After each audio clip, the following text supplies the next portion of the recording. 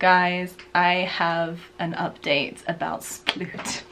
My new baby crested gecko. So I brought him out for some feeding and for some handling the other day, and he freaked out and he dropped his tail and he is now a frog butt. Oh no, Sploot! Where'd your tail go, buddy? Oh no! So Sploot is gonna be absolutely fine. Crested geckos do often drop their tails when they're startled, so he is forevermore a frog butt. But I thought I would just show you Sploot because he's adorable and we love him even though he is a frog butt. Hey, what's up creatures? It's Em and welcome back to my channel. Today's video is all about feeder insects. If you are brand new to my channel, welcome. My name's Em, I'm a former zookeeper and I'm a digital animal educator. If you haven't already, remember to hit that subscribe button down below, become part of the creature crew, and also hit that notification bell down in the corner there so you don't miss a single upload. Also, as much as I would love to say that these are real, this tattoo on my neck and the tattoos on my fingers and my hands, they're not. They're actually temporary, but they are by Inkbox, not sponsored. I just wanted to try out a different look, so I did, and I posted a bunch of pictures on my Instagram if you wanted to go and check those out. Boom. In today's video, I will be covering the most commonly found feeder insects in North America. This includes crickets, mealworms, superworms, dubia roaches, and hornworms. Today's video would not have been possible without the help of the amazing Josh's Frogs. If you would like to go and check out the different kinds of live feeders that Josh's Frogs have to offer, feel free to go down into the link in my description box and that will take you over to Josh's Frogs. And before we jump into today's video, I just want to put a note out there to say please do as much research as you can when choosing feeder insects for your animals. Don't just rely on one care sheet or one YouTube video. Please do as much research as you can. The other disclaimer I'd like to put out there is you should never feed a wild caught insect or invertebrate to your private collection of animals. You just don't know what they could be harboring. Crickets in general are pretty dirty when you bring them in from the outside. I mean, they can have horsehair worms, which are just bleh. Find a reputable source of feeder insects like Josh's Frogs. Again, the link is down in my description box below. Also, if you have any questions, leave them down below, or feel free to share your knowledge and tips with everybody else down in the comment section. Now, something to bear in mind when you are feeding feeder insects to your pets is your pets are only getting the same quality nutrition as your feeders. This is why it's so important to gut load your feeders. Gut loading is the process of feeding your feeder insects to ensure maximum nutrition for your pets. Because without feeding your feeder insects, you're essentially feeding a moving exoskeleton which doesn't have that much nutritional value for your pets. Something else that you're going to want to do, depending on who you are feeding your feeder insects to, is dusting with calcium and not forgetting to add vitamins as well, or vitamins. Calcium is so important to add to your feeder insects, especially for those reptiles which rely heavily on UVB. So make sure that you do invest in a quality calcium dust, and also be aware that not all calcium dusts are going to contain additional vitamins and supplements for your reptiles. So be sure to read your labels and to do additional research depending on the species that you are keeping. Common feeder number 1, crickets. Crickets have a multitude of benefits. For one, they come in a huge variety of sizes, everything from tiny micro crickets to large adult-sized crickets as well. They're easy to find, relatively cheap, and they're really easy to keep. When setting up crickets here at home, I use a critter keeper, just like this one over here. I put in some egg cartons with no substrate because I feed all of my feeder insects very, very quickly within the first 24 to 48 hours, and I make sure that they're able to get away from one another and to hide. I do this by giving them egg cartons to hide in and also just to climb in for extra enrichment. My crickets don't need any additional heat because I'm not breeding them, and because also in this room it's always about 78 degrees, so it's nice and toasty in here. The downside to keeping crickets as feeders is they can be loud. Really, really loud. However, with my Josh's Frogs delivery, I got banded crickets and they are so nice and quiet. So I would highly recommend that if, like me, you get inexplicable rage when you hear an escapee cricket just driving you mad. It's like, just please be quiet or die, whichever one comes first and is easiest for you. That's so harsh. The other downside to keeping crickets is that they have a tendency to nibble on the slower moving reptiles. I've seen this with crested geckos in particular, and I've also seen this with amphibians. So when you are feeding off your crickets to your various animals, please make sure that you're only feeding a couple of them at a time and make sure that they're actually being eaten. When feeding crickets to lizards in particular, a really good rule of thumb to live by is never to feed a cricket that is any larger than the space between the width of the lizard's eyes. One of the positives when feeding crickets to your animals is that they are super kinetic and very, very fast. They like to move around and they also like to climb, which means that they attract the interest of movement-driven reptiles. Crickets also like to climb, which means that they can also attract the attention of arboreal species that might not necessarily want to come down to the ground to feed. So there's another positive as well. Crickets are around 15% protein and 3% fat. Next up, I want to talk to you about mealworms and superworms. On the surface, mealworms and superworms don't look that different. Essentially, superworms look like a beefier version of a mealworm, but they're actually very different with very different nutritional values. When it comes to storing mealworms and superworms, they have very different needs indeed, so you do not want to be storing them together, even though they both look almost the same. Both mealworms and superworms like to burrow, and they need to have a nice dry environment. So I keep my mealworms and my superworms in oats, just regular organic rolled oats, and they will love to burrow down in these. Superworms, also sometimes known as moria worms, are quite sensitive to changes in temperature, so you don't want to keep them too cold or too warm because they will just instantly die.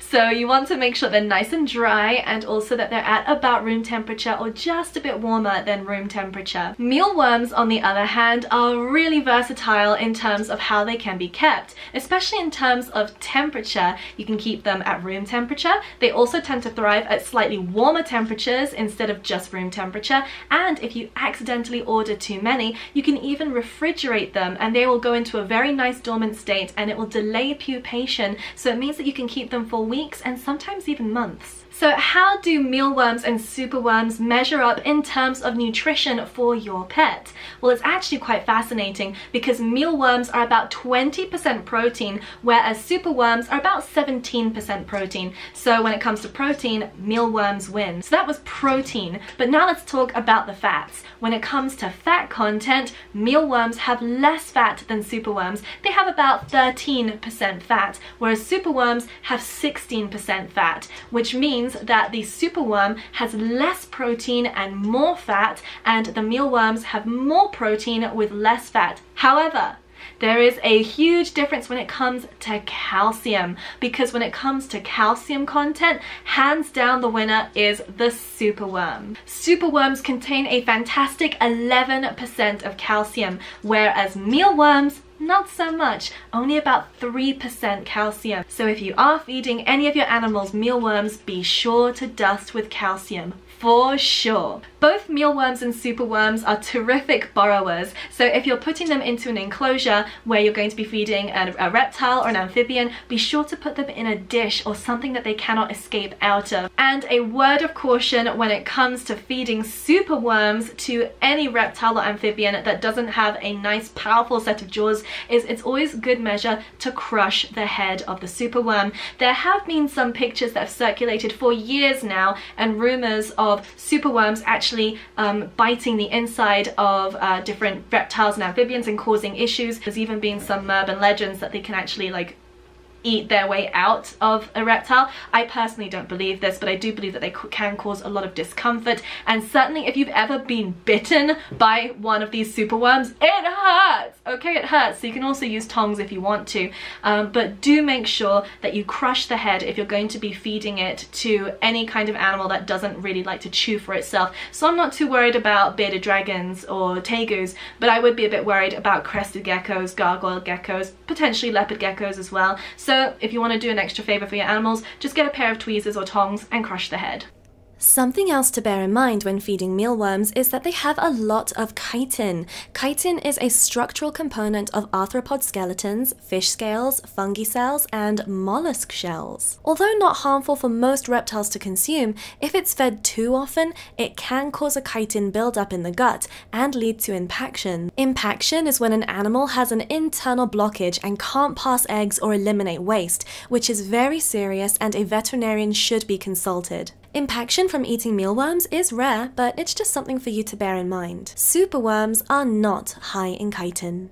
Next up, we're coming on to what is absolutely, hands down, ouch, hands down, my favorite feeder insect, which is available here in North America, and that is the dubia roach. Now, there are a lot of people that are very squeamish when it comes to roaches, but I just say get over it because, you know, you gotta feed, animals gotta eat, so feed them what's good. And dubia roaches have so many benefits. When it comes to sourcing dubia roaches, they are a very common feeder in many states, although they are sadly prohibited in some states, so I'm really sorry. Florida, I am looking at you. I'm so sorry that you can't have dubia and you're all missing out. But they are readily available throughout much of the United States, and they have a wide variety of benefits. When you do bring home dubia roaches, you want to set them up, and they're super easy to set up. I just put them in a cricket keeper. I don't give them any kind of substrate. I give them egg cartons to hang out in, and they are literally happy like that, and then they all die because I feed them off really quickly to my animals. When I set up my dubia roaches, all I do is I put them in a small critter keeper. I put in either some rolled up newspaper so that they can burrow, or I also throw in there some egg cartons as well so that they can climb and get some space from one another. They are just easily kept at room temperature, although this room is like slightly above normal room temperature at about 78 degrees. I found that they do really well at this temperature, and the great thing about keeping them is that they last up to 22 to 24 months. So they last a really long time if you buy them in bulk. They're also odorless even when they die, so that's also another perk, because if you've ever kept crickets, when they die they can produce a rancid smell. So if you do not like that kind of gross, like dead cricket smell, dubia roaches. Dubia roaches. And unlike many other feeders, dubia roaches cannot climb slippery surfaces, so plastic and glass will keep them nice and contained. But there is also a downside to dubia roaches, and that is that they are really good at squeezing themselves into small, difficult to reach places. So initially when you put them in an enclosure, they are going to be moving around and they're going to trigger really good feeding responses, because just like crickets, they're very fast. However, they're also really good at hiding. So if you don't feed them in a dish that they can't escape from, they will find a way to either burrow or squeeze themselves into really difficult to get places, and they might just sit there, they might just die like under a food dish. So many things can happen where your animal doesn't get to benefit from the dubia. So do be sure to put them in a dish, and that way your animal can actually find them. Unlike crickets, dubia roaches cannot jump, and they don't have a tendency to nibble on any amphibians or reptiles that they share a space with. So they're a nice, safe and easy way to feed a reptile, provided that you are giving your animals the right size. Dubia roaches are roughly 23% protein and 7% fat. And finally, we're coming on to the most beautiful and the juiciest of juicy feeders, the mighty hornworm.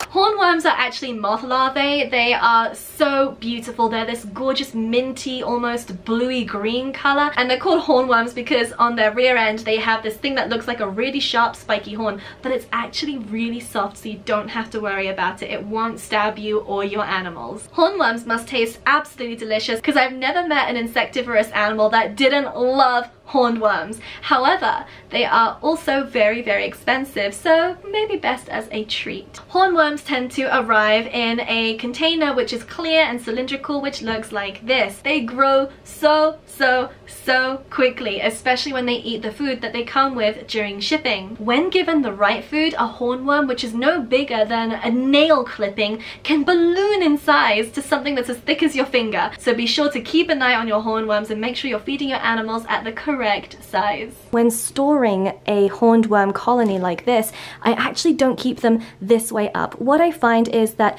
they will tend to eat and also defecate, and that kind of fouls up the food that they have down here, which can last them a few days. So all of this down here, the darker color that you can see, that is already food that has been through the hornworm systems, and this can build up and start to foul a lot of the food that's actually at the bottom here. So the way that I recommend storing your hornworms is actually this way. So they will be able to climb up, they will be able to eat their food, but their droppings will fall to the bottom here. Now, I already mentioned that I do not condone feeding any wild-caught insect to your animals because of parasites, but I really mean it with hornworms. A lot of people find hornworms on their tomato plants. Do not feed these to your animals because the tomato plant has sedative properties and this can poison your animals. Do not chance feeding wild-caught feeders. It's just not worth it, especially wild-caught hornworms. In terms of actual protein, hornworms are not particularly great because they're only about 9% protein. However, if you are particularly looking for a feeder insect with a high moisture count,